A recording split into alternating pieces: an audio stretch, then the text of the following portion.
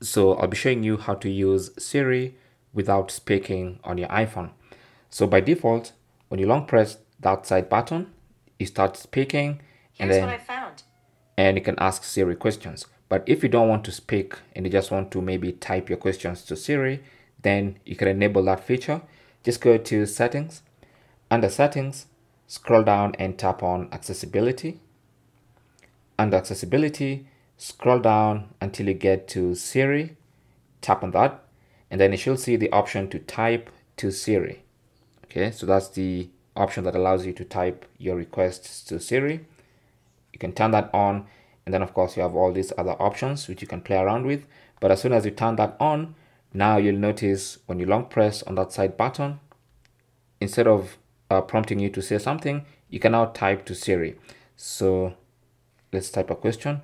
Where is the let's say Eiffel Tower?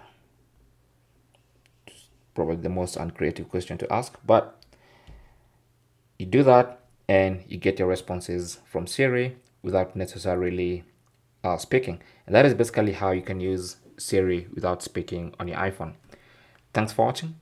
Comments and questions down below, and good luck.